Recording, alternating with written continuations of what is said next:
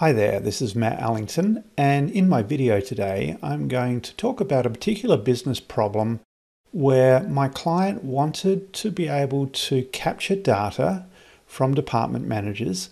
In this case, the data was change to the head count in their department. And so let me give you an illustration. Looking at this top Excel table here, the sales department wanted to increase the head count in their department by 4 people in the year 2021. No change in 2022, and then a further 2 people increase in 2023. Now that's all well and good, but when it comes to doing headcount reporting, we end up needing a table like this so that we can actually take the total number of increased headcount at any point in time. So even though we increased headcount by 4 in 2021, there was still additional 4 headcount in 2022 and so on. Now, of course, it would be possible for the department managers to place 44666, but that would require them to do some mental mathematics in order to keep up with how many headcount they were adding. And frankly, we should always try and let the end user enter the data as simply as possible, and then hopefully use the tools at our disposal, including Power Query and also Power BI, to manage the reporting aspects. And so in the video today, I'm going to show you how to take this table at the top as an input, but then produce this table at the bottom as the output using a little bit of DAX, a little bit of Power Query, both inside Power BI. Okay, so here I have my Excel spreadsheet. And what I might do is just put something in here like a -1 just to complete the different types of use cases that could happen. And so just keep in mind that this is a spreadsheet which records the change in headcount in any given year, and therefore we want to report on the total change in headcount as it occurs and accumulates over multiple years.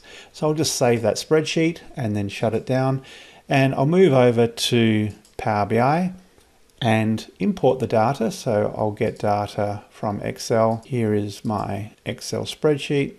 I'll connect to the table. It's good practice to use tables for this type of data. It maintains formatting and also makes sure that as the table grows over time, they'll always be added to the import. So I'm just going to go transform data, and the first stage is to just use Power Query to reshape this data to something that's more useful. And so I've got the department here. The first thing I'm going to do is unpivot this data. So I'll right click and unpivot other columns. And I will rename these columns from attribute and value. Now I could just come in here, double click, call that year, double click, call that head count. But I like to get under the hood inside Power Query, and so I'm going to turn on the formula bar, and notice that the unpivot other columns automatically named these 2 columns. And so these are just default names that were automatically generated by the M language, and I'm just going to go in and edit those lines. So this is going to be year, and this is going to be head count. I'm not saying this is more efficient than doing it the other way, but it certainly means that there will be less applied steps, and in a way it just makes the whole thing easier and more compact. So plus I like learning the M language. And so now we've got a head count column. This is actually the change in head count in any given year. In fact, I might call this the change in head count by year. And of course, I've got the departments here. So I'm going to go ahead and load this, but what I will do first of all is I'm going to create a calendar table. So I will reference the input and I'll rename this, I'll just call it years. And so then I can remove other columns, remove duplicates. And now I've got a simple calendar table. In this case, the calendar table is at the year level of granularity.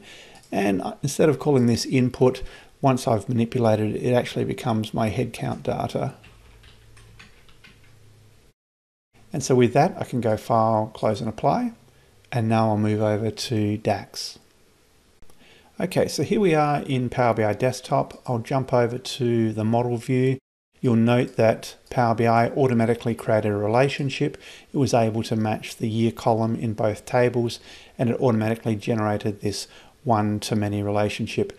It is good practice once you have a relationship to hide the column on the many side of the relationship. You don't want to be using this column. Generally speaking, you should be using this one instead.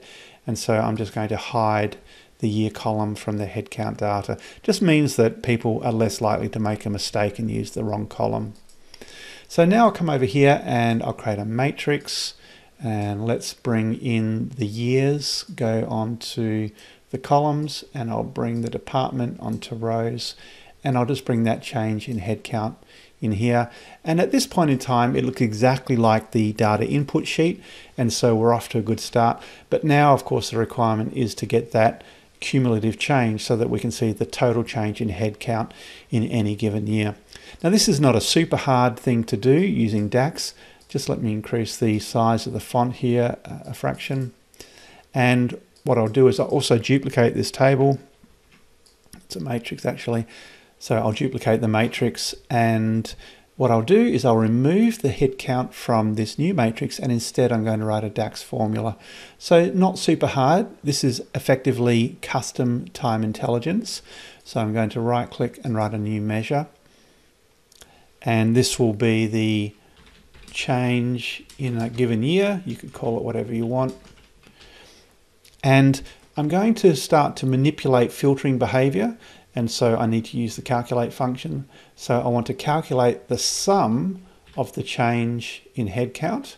So that's ultimately what I want to do, but I need to manipulate the filtering behavior before I can do that. And so the formula I need to write is this. If I take any given year, let's say 2023, what I need to do is get a running total of all of the values up to and including the year that I've selected, so 2023. And so if I take 2023 at this point in time, then the years that I need to include are the years 2021, 2022, and 2023. And the reason I'm explaining it this way is because the first thing I'm going to do inside this formula, I'll just close this off and we'll keep this bit of code and come back to it in a moment. But the first thing I'm going to do is I'm going to write a variable, and I'm going to check what is the largest year that is currently filtered. I'll call this max year. And I'll just write a simple DAX formula, which is max of the years year. And just to test that formula, I'll go return max year. And let's take a look at what that formula does. And if I add it in, not surprisingly, when I'm looking at the year 2023, the maximum is 2023. When there is no filter, in other words, it's all data, the maximum is 2025. And I'm going to use this variable inside my formula. And so now instead of returning max year, I'm going to say calculate the sum of the change in the head count. But before you do that, I want to put a filter so that the years year is less than or equal to the max year. I'll just do a quick tick, and now you can see that that gives me the answer that I'm wanting to achieve. Now, just for completeness, this formula has lots of things happening under the hood. And so what I'd like to show you is the full version of this formula. The full version is filter all years and only keep where the year is less than max year. I'm not sure why the IntelliSense is not working there. That's certainly correct formula. And so this is the full version of the formula. The short version is just to specify years year is less than max year, but the full syntax version is to say filter all years where year is less than max year. So this is a form of custom time intelligence, and you can see it achieves the results. It allows my end user community to enter the change at any given time, and the formula will go ahead and work out the absolute number of headcount that exists with those changes that are made above.